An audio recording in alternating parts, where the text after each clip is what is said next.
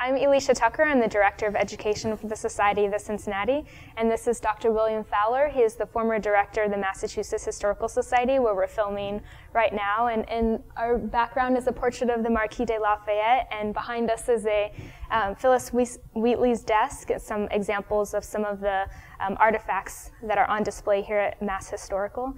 And Dr. Fowler is the Distinguished History Professor at Northeastern University, and he received his undergraduate degree from Northeastern and his PhD from Notre Dame, and is a specialist in American colonial and revolutionary history, and has published a long list of publications, and his most recent book is American Crisis, George Washington and the Dangerous 2 Years After Yorktown, 1781 to 1783.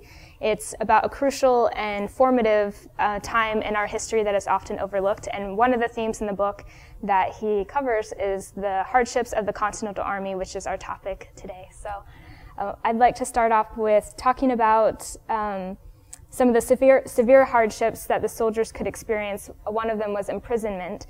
And what were the usual 18th century rules of war regarding prisoners? Well, in the 18th century, armies really didn't want to keep prisoners because they were expensive to keep. So they tried to exchange them as much as possible. But in the American Revolution, that didn't happen. Because in the American Revolution, of course, the king refused to recognize the American government, the Congress. So they wouldn't deal with the Congress. And so men who were taken prisoner were not exchanged, but held in confinement. The worst, very worst confinement was aboard prison ships, many of them in the harbor of New York, around Brooklyn. And there on those prison ships in New York, the conditions were absolutely wretched. Disease, poor food, very high mortality rate. So they were given minimal care. The Americans, too, held prisoners of war. We had captured many British soldiers. And many of those soldiers were sent to what we would call prison camps, confinement areas, one of them being near Lancaster, Pennsylvania.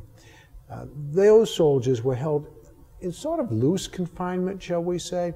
It seemed that many of them simply escaped.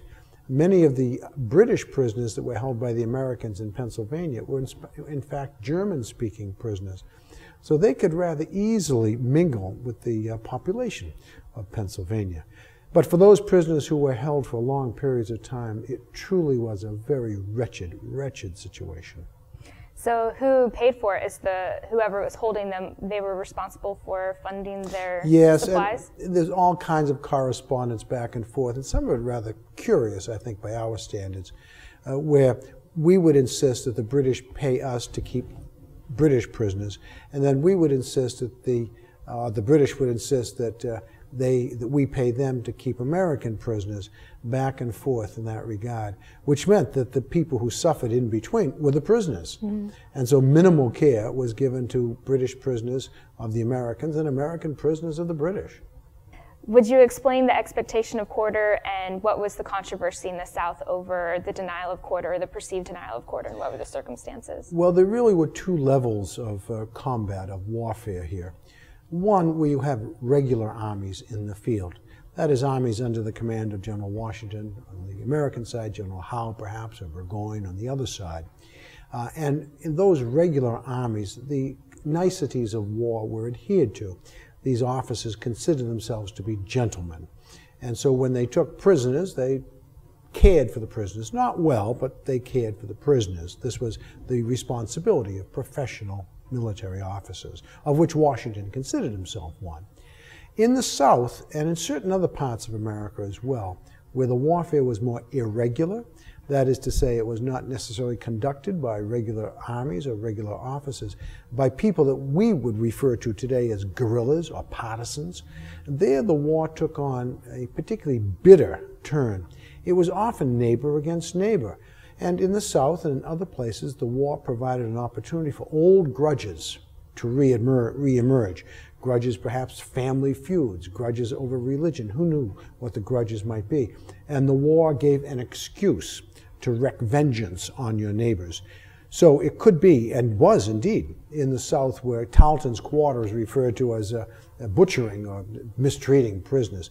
And that would happen, did happen, in areas where there was less control, less regular operations, fewer regular officers, fewer, as they would refer to themselves, as gentlemen.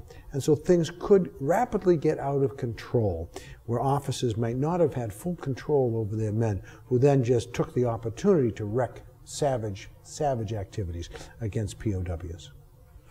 Were private citizens ever expected to provide quarter to prisoners? Oh, I see. No, prisoners were held by military officers. You, as a plantation owner, were not required to take in prisoners. Although there's a slight exception to that, and in some cases, prisoners were actually rented out. That is to say, if prisoners, for example, in prison camps in Pennsylvania, some of the German prisoners that I mentioned before, local farmers might need labor, and so they would actually rent out some of the prisoners, and the prisoners would come to work for them. So perhaps a little opportunity to make some extra cash. So the prisoners would receive payment for well, their I'm labor? not sure that the prisoners receive payment. It's more likely that the Continental Congress, or the authority that held the prisoners, received payment. No, I don't think that the prisoners were paid, but it was an opportunity for the prisoners to, in fact, go out and work.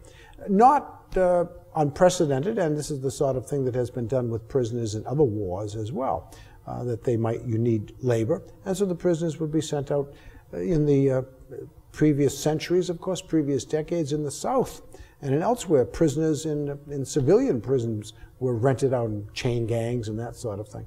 So it was a use of labor that was available. And they wouldn't escape? It seems yes. It'd be Oh, no, they did escape. That was one of the problems, because shall we say, the guards were not always very attentive. So there's a great many prisoners who do escape. It's very interesting to look at the records, or shall we say lack of records, on this. And you can tell inferentially as you look at this that there's a huge gap here between the number of men who were taken prisoner and then the number who were exchanged, or the number who go home after the war. Clearly there was a lot of, shall we say, leakage. And these prisoners, particularly German prisoners in America, sort of just decided to stay. And they did. You described the prison ships. We have Yes. a collection of letters of a prisoner that was on the New Jersey that Right. was in that was in New York. Right. Would you describe more of the circumstances that would be on a prison ship and why there were prisons on ships? Well, these prison ships were vessels that were no longer suited for service. So they would take down their masts, run them up into the mud along the bay, along Brooklyn, or in the East River somewhere. And then they would put American prisoners on board these vessels, and they would confine them down below. And they would seal the hatches in the wintertime and the summertime. And it was terrible, dreadful conditions down there. The story is told, and I think it has some accuracy, that the call in the morning when the British guards opened the hatches to allow air to come down, that the call would go down to the prisoners, "Americans, turn out, you're dead." And at that moment, the men who had died during the terrible evening, their bodies would be sent up and then buried in a very irregular fashion in the mudflats around a place called Wallabout Bay. So then they were kept on these prison ships because, quite frankly, it was relatively safe. They were very difficult to escape, and it required a minimum number of men to guard them. If you kept prisoners ashore, it took more space and it took more guards. So if you had these wretched hulks that were just stank and dirty and leaky, filled with bilge water and rats and vermin, etc., etc., it was a place to keep them. But the mortality rate was very, very high aboard these vessels. Wow. Yeah, it was certainly, of all of the events and conditions in the American Revolution, the confining of prisoners in New York, particularly in New York, aboard these hulks was really disgraceful. There were hulks elsewhere in other American ports, but not nearly to the degree that they were held here in New York. Was that unique to the American Revolution, or was that a practice throughout the world at the time?